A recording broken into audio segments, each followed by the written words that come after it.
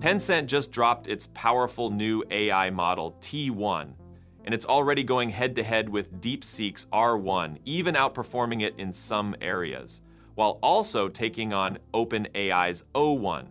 With faster responses, smarter reasoning, and a bold pricing strategy, Tencent is making some serious moves in the AI race. Here's what's going on. All right, let me get you up to speed on the latest news from Tencent. This Chinese tech giant, which you might know as the company behind WeChat and massive video game hits like Honor of Kings, just officially launched a new AI reasoning model called Hunyuan T1, often shortened to T1. Some people also call it Hunyuan Thinker 1.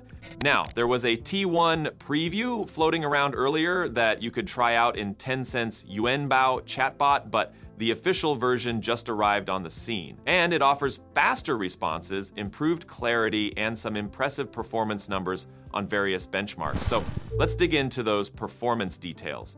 Tencent said T1 scored 87.2 on MMLU Pro test. DeepSeek's competing model R1 scored 84 on that same test. Meanwhile, OpenAI's O1 scored 89.3. That sort of puts T1 right in between the two, which is not bad at all, especially if you consider that T1 was just officially launched. Tencent is really emphasizing T1's ability to handle long text processing and produce results with minimal hallucination. They also note T1's clarity and neatness in text output, which is always helpful if you're dealing with super long docs or complicated queries. Now, if you're into math or logic, you might want to pay attention to T1's scores on the American Invitational Mathematics Examination, known as AIME, and a Chinese test suite called C-EVIL. On AIME 2024, T1 scored 78.2, which is just a bit behind R1's 79.8 and O1's 79.2. On the C-EVIL test, T1 actually tied with R1 at 91.8. outperforming O1, which got 87.8. So basically, T1 is showing strong results in both English and Chinese tasks. Now, one reason folks are excited about T1 is that it's built on a fancy architecture called Hybrid-Transformer-Mamba, or sometimes just Mamba. Tencent says that combining Google's transformer approach with Mamba can cut down on memory usage in a pretty significant way.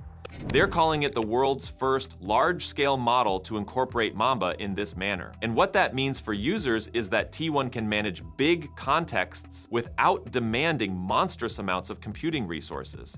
In fact, they claim a 200% increase in decoding speed compared to traditional architectures, which could be a game changer if you're running AI workloads at a huge scale. They even said T1 invests something like 96.7% of its computing power in reinforcement learning, which is basically teaching the model through trial and error-based feedback. That's also a pretty serious shift in training strategy.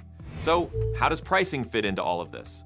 DeepSeek's R1 model got a lot of attention, partly because it offered super aggressive pricing. Now, Tencent's T1 tries to rival that, charging 1 yuan, around 14 cents in US dollars, per 1 million tokens for input, and 4 yuan per 1 million tokens for output. DeepSeek R1 charges 1 yuan per million tokens for input during the day, and 0.25 yuan at night, while output is 16 yuan in the day, dropping to 4 yuan overnight. Depending on how you use these models, that cost difference can matter a lot, especially if you're feeding the model huge amounts of data or generating massive text outputs. Essentially, T1's cost structure is in the same neighborhood and might be even more appealing if you're only focusing on daytime usage, although R1 does offer those cheaper nighttime rates. Now, since we're on the topic of Tencent, you should know they've been doubling down on AI investments like crazy. They poured $10.7 billion into capital expenditures in 2024, up from $3.4 billion the year before. In the fourth quarter alone, they spent another $5.4 billion on AI initiatives. Capital expenditures are now around 12% of their total revenue. And if that sounds impressive, it's because it is. They're not shy about telling the world how serious they are about AI. They've mentioned reorganizing their AI teams, boosting research, and stepping up marketing for AI Naps products. And obviously they plan to ramp up capital spending even more in 2025. Tencent's not the only one going big on AI in China. Alibaba recently said they'd invest at least $52.6 billion in cloud computing and AI over the next 3 years. And ByteDance, the company behind TikTok, set aside over $20.7 billion for 2025, much of which is also for AI infrastructure. Then you have DeepSeek, the startup that came out with R1, which has been a real disruptor. Their R1 model even rattled the global equities market not too long ago, causing a sell-off worth around $1 trillion when it was first unveiled. Now it's going toe-to-toe with OpenAI's advanced models, and apparently Tencent is making sure they stay in the race.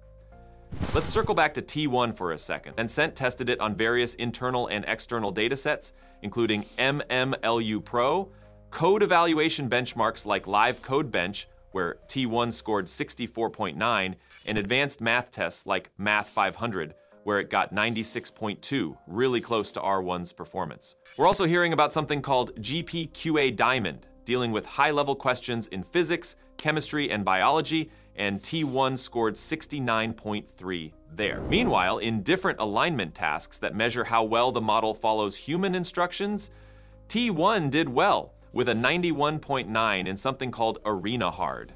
These are fairly specialized metrics, but they matter because they show how robust the model is in real-world tasks like coding, scientific problem solving, and obeying or interpreting user requests.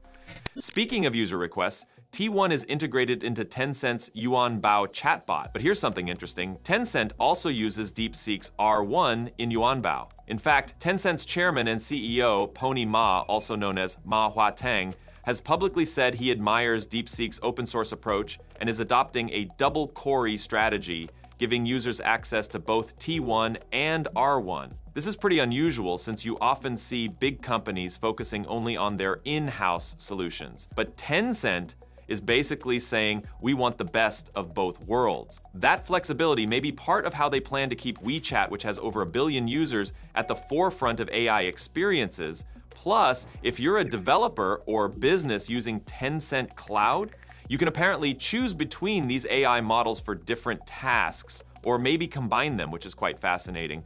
In terms of financials beyond their capital expenditure, Tencent reported revenue of 172.4 billion yuan, about $23.9 billion.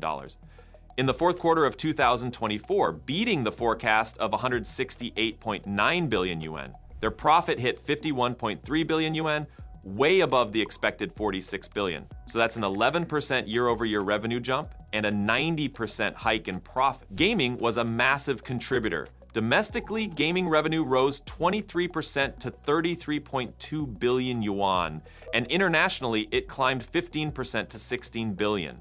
Advertising revenue also grew 17% to 35 billion, partly because Tencent says its AI-powered advertising infrastructure can deliver more relevant ads. Their AI cloud revenue, by the way, about doubled in 2024, though we don't have the exact figure, which also shows how crucial AI is becoming to their business model.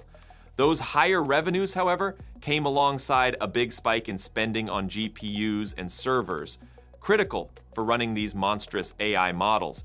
Tencent explained that some of these GPUs are allocated for internal use, which is limiting how many they can offer to external cloud clients at the moment. But they expect that as they step up GPU purchases, the cloud services revenue could accelerate. It's all part of this massive AI race in China, where big names like Tencent, Alibaba, Baidu, and ByteDance are moving quickly to cement leadership in generative AI, large language models, and advanced reasoning systems. And hey, if you're wondering about the man at the helm, Ma Huateng, also known as Pony Ma, has a real-time net worth of about $54.1 billion, according to Forbes. That's as of March 23rd, 2025. Not too shabby, right? He's definitely banking on AI to keep those numbers growing.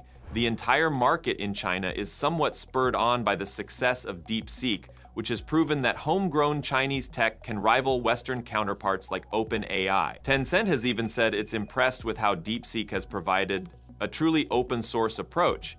And we're seeing this two-pronged approach, using both Tencent's own Hunyuan T1 and DeepSeek's R1, mirroring what Tencent did in gaming, where they invest in both in-house and third-party games. On top of that, companies like Alibaba have launched their own AI models, such as Qwen, while Baidu just released fresh reasoning models of its own. Everybody's trying to differentiate, whether by offering faster speeds, better language coverage, or more affordable pricing. T1's approach, with that Mamba MoE architecture, is all about balancing computational efficiency with advanced reasoning. Meanwhile, R1 took the world by storm, partly because it arrived earlier and boasted both strong performance and super competitive pricing. That's why T1's cost structure is so important. Tencent can't just rely on name recognition if it wants to compete with a popular startup. Essentially, Tencent's T1 model combines low costs with powerful reinforcement learning, using a curriculum learning approach and a self-rewarding system to improve problem solving and text generation. With the company heavily investing in AI, T1 is emerging as a strong competitor to DeepSeek's R1, showing strengths in logic, science, and long text processing, with potential expansion into WeChat features and enterprise analytics. All right, that's going to do it for today's rundown. If you like this breakdown, don't forget to drop a comment and let me know what you think. Think these huge investments in AI are going to pay off? I love hearing your thoughts. Thanks for watching, and I'll catch you in the next one.